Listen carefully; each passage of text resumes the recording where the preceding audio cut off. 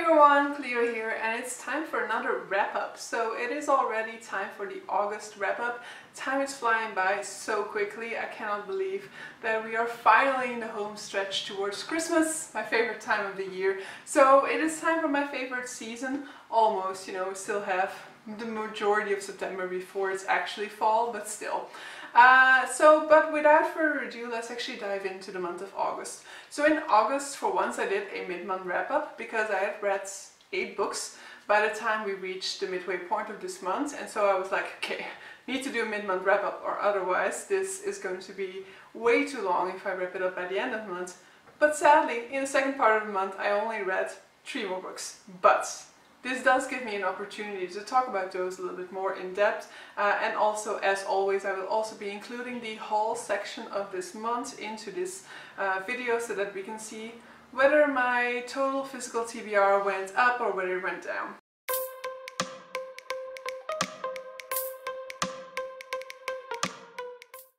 So without further ado, let me quickly show you the books that are in my mid-month wrap-up. So I will link that video down below in case you want more of my thoughts on these books. And so that is Tin Man by Sarah Winman, Saga Volume 8, Saga Volume 9, A Series of Unfortunate Events, Book 13, The Ends. I also read How We Disappeared by Jing Lee, White Rage by Carol Anderson, Alone Together, Love, Grief and Comfort in the Times of COVID-19 by Jennifer Haupt, and The Seventh, Perfection by Daniel Polanski.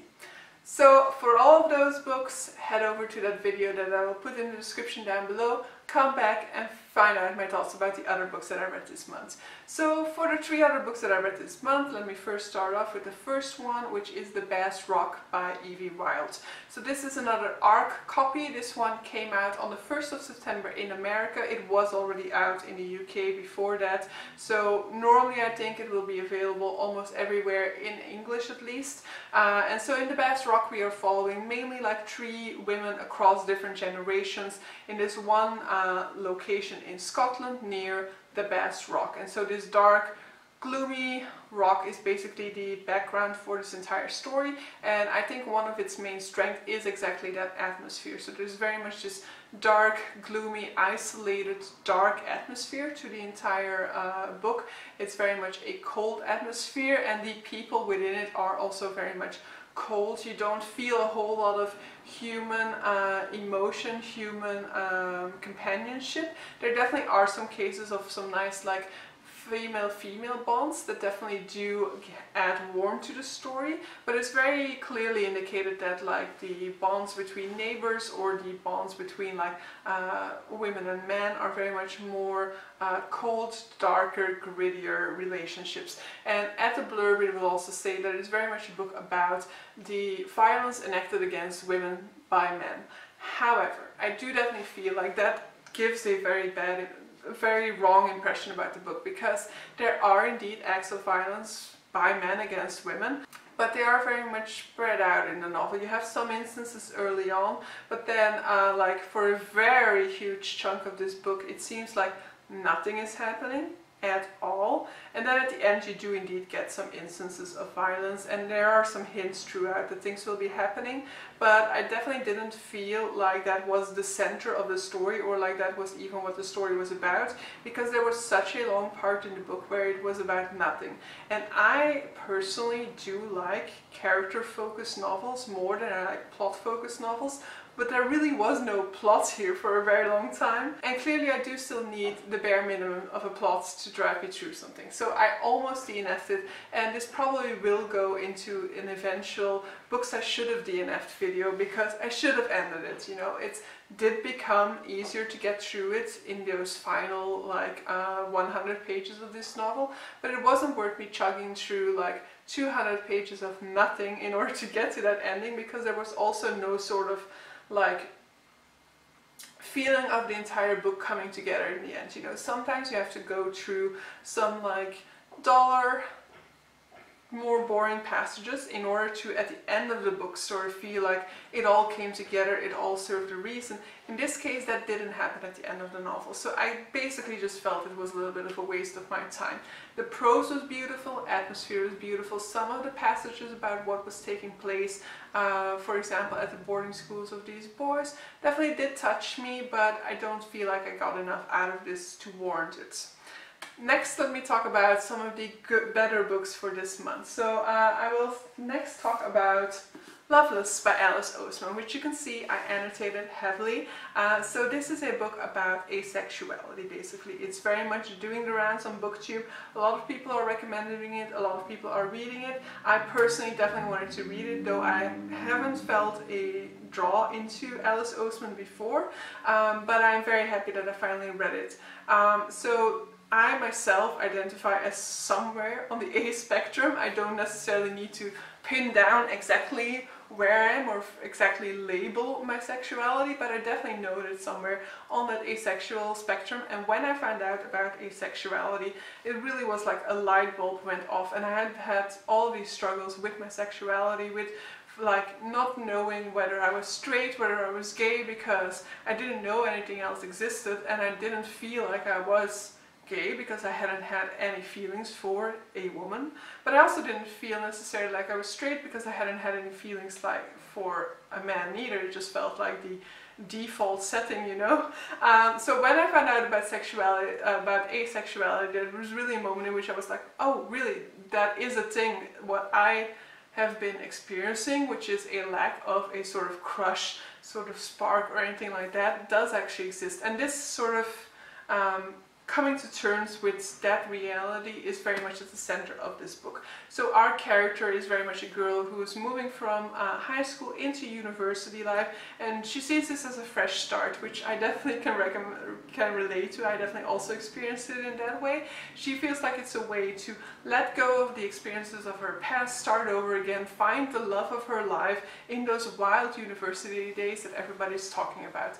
But not only does she find out that those typical university experiences that people are always talking about, you know, the parties, the heavy drinking and things like that, aren't really for her. She also starts to figure out that maybe those traditional relationships aren't for her neither. So throughout the book she will be struggling with coming to terms with her sexuality. She will be learning about asexuality, uncovering more about what it means, what the very different levels of asexuality are. But she will also have to struggle with the sort of wish for her to be anything but asexual, because she herself is very much a romantic, and she very much longs for this sort of big romantic experience that she's read about in all of these romance novels all of her life. But she has to come to terms with the fact that she has never felt that way, and that this concept of asexuality and aromanticism actually fits so well that she will probably never have those types of feelings for a person. And that is definitely something that she struggles with, that scares her as well, because there are no examples of like what a life of asexual and aromantic is like. You know, what do they achieve, what do they accomplish, when all of your life you've been told as a female that your goal is to marry and have children. If you know that you're never going to have those romantic feelings, what is your goal then? What is your life going to look like? So it's very much dealing with figuring out her sexuality, coming to terms with it, figuring out her future and where she wants her life to go from there. My negative points about this book are very brief. It's just that it's so centered around this sort of discovery of her sexuality that I didn't feel a lot of a drive through the book anymore as soon as we got to the sort of like acceptance of her sexuality. So these final like 50 pages or so, it's not like I was bored with the book or that I didn't like it anymore, but I didn't have that huge drive, that huge push that I had anymore, the way that I had it at the beginning of the novel. And it was also less recognizable to me at that point because it was less about her sexuality at that point. Another huge selling point for this one is friendship. There are beautiful friendships in here, and it's not just about old established friendships that get kind of challenged through changing situations in university life, but we're also looking at like new relationships, new friendships that develop through this university setting, and the way that they can be just as powerful as these old, long-established relationships are. And I very much love the way in which it looked at these friendships and the intensity of these friendships, and showing how friendships can be just as powerful as a romantic relationship. And so for people who are asexual, who are aromantic, if they make the choice that they don't feel comfortable being in a relationship, that they don't feel the need to be in a relationship, that doesn't mean that they have to be lonely, that doesn't mean that they have to be alone, because they can have intense friendship bonds that replace that sort of romantic love relationship that is more typically promoted within our culture, our society, our media. So I absolutely love this representation. I think everybody should be reading it, especially people in like in their teenage years should be reading this, not just because of the representation of the asexuality, but just because of the representation of different narratives, of the fact that your life doesn't have to follow this string, doesn't have to follow this cookie cutter pattern that is presented to us. It is not the case that you have to follow that road. There are so many roads open to you, and it's absolutely fine for you to take a different one, for you to want to take a different one. So I absolutely love it for that. I should also point out it does have a lot more representation as well. There are multiple asexual characters here, so we do get different interpretations of you know, what it means to be asexual. We also have lesbian representation, gay representation. Our main character isn't the only one struggling with her sexuality. There is definitely also another character who is like figuring out what exactly her sexuality is and what her relationship to sex is. So I absolutely love this one. Couldn't recommend it more. As I said, final part of the book just for me felt a little bit more like it was just there to round things off, and like there wasn't too much merit in that section in itself. Just for me personally, I didn't get too much out of that final like 50 pages of the novel, but apart from that, I really loved this one and loved the representation and seeing myself in it, something that doesn't really happen all that often. And then the final book that I read this month is Clap When You Land by Elizabeth Acevedo. Absolutely love this one. This one goes on the pile of possible favorite books for the year. So Clap When You Land is another YA contemporary. I definitely think that Loveless is also a YA contemporary and not an adult contemporary. Could be wrong about that though. But so Clap When You Land is a YA contemporary. I don't typically consider myself to like YA contemporaries, but I should maybe go into more hard-hitting YA contemporary because apparently I like them. So Clap When You Land is a novel in which we are following two sisters. They are half-sisters, they share the same father, but so one of them, Yahaira, is living in New York and is part of his real family, and so he spends all of his life with them, but 1 month every year he goes back to the Dominican Republic. In her idea, it's just for business, but basically what he does there is he goes to visit his other family and his other daughter, Camino. And so at the beginning of this book, their father passes away in a real-life plane crash that had a heavy impact on the Dominican Republic and on the Dominican society within New York, within the US. And so this book is very much about these girls dealing with the grief, having to process the grief over losing their father. And of course this has a very different, it's a very different experience for both of these girls, as like for one of them, the father is very much the absent figure that she longs to see once every year. For Yahaira, our other protagonist, she has had already uncovered certain truths about her father and his life. So it's about a mingling of grief over losing him, but also about having to deal with those feelings she was feeling towards him and realization she came to in the final months that she spent with him.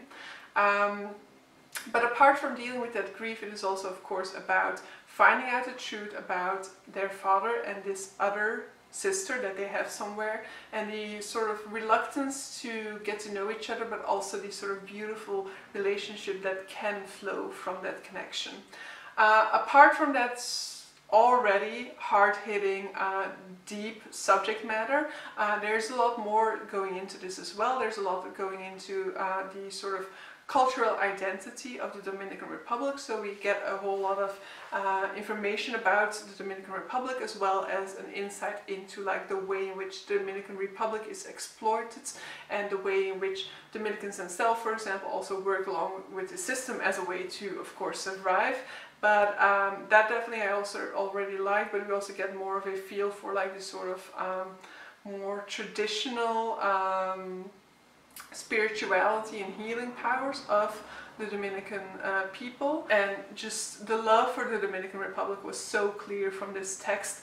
Also from the character of Yahaira, who is Dominican, but she has never been to the Dominican Republic herself, but she has been raised Dominican. Her parents are Dominican, but so she feels herself to be Dominican, but she also struggles with that identity because she has never set foot on the Dominican Republic herself. So it deals with the identity in that sense of the word. Another thing that I absolutely loved it dealing with, which was with girls having to deal with the outside world and the way men look at them.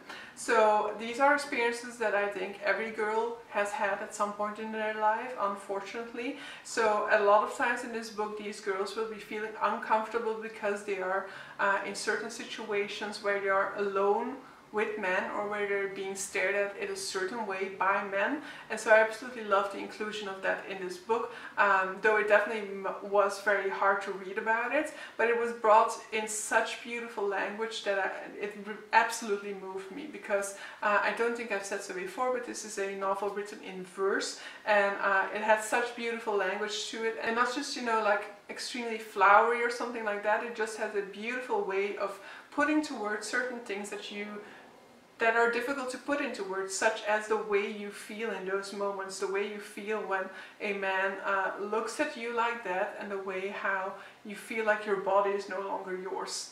I absolutely love this novel. I will definitely be reading the other works by Elizabeth Acevedo as well now, and this just goes to show sometimes you need to put your prejudices aside and read something that you think is a little bit outside of your regular reading taste, and they can absolutely surprise you and blow you away, because this is definitely a contender for a favorite read for this year. But so let's now dive into the books that I hauled this month. So in this month I physically read 5 books off of my physically owned TBR shelves, but I also added some books to it. So first of all, I added Loveless, which I luckily already read, so we can somewhat discount that one, but sadly there are some books that I added. So first of all, I added The Gospel of Loki by Joanne M. Harris, which is a fantasy retelling of Loki. So it is a Norse mythology retelling. Loki is the trickster god within Norse mythology. I've always had an interest in mythology, but I will say that Norse mythology has had the least of interest to me, and so I don't know too much actually about Loki, except for his presence within the Avengers, you know, series, or whatever you need to call that. So yeah, I mean, I'm interested to see whether that is actually somewhat like the story you get in Avengers, you know, the background story to Loki and Thor, or whether I'm going to be in for a full ride.